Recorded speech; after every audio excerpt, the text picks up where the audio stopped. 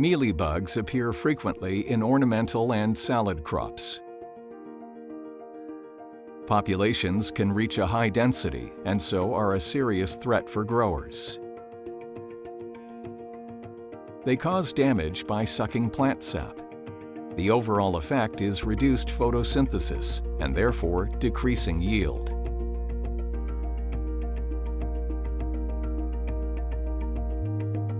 Where flowers and fruits are concerned, these often drop off. Mealybugs also produce honeydew, on which moulds grow. These sooty moulds result in considerable damage in crops.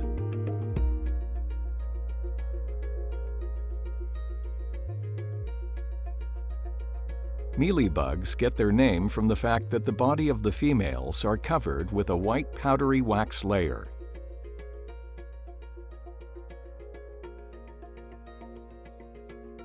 The males possess wings, but lack mouthparts, and are therefore incapable of feeding.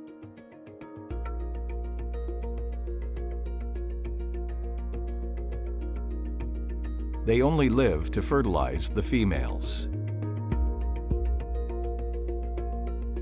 Eggs are laid in a sticky, foamy mass of wax threads, also known as egg sacs. Once the batch of eggs is laid, the female dies. After emerging, the nymphs are yellow-brown, not yet covered with wax. They are actively mobile and known as crawlers. Second instar nymphs are darker and less active. The males develop further inside a cottony cocoon.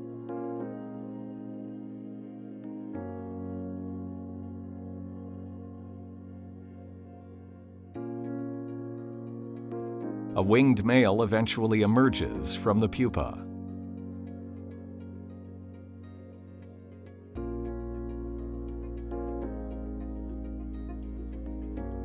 Female nymphs, on the other hand, settle on the leaf and begin to secrete wax. They molt into further stages without a complete metamorphosis.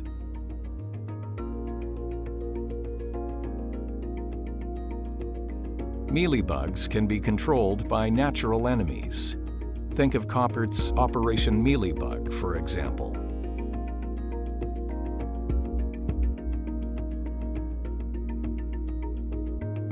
Check out our YouTube channel and website for more information on agricultural pests.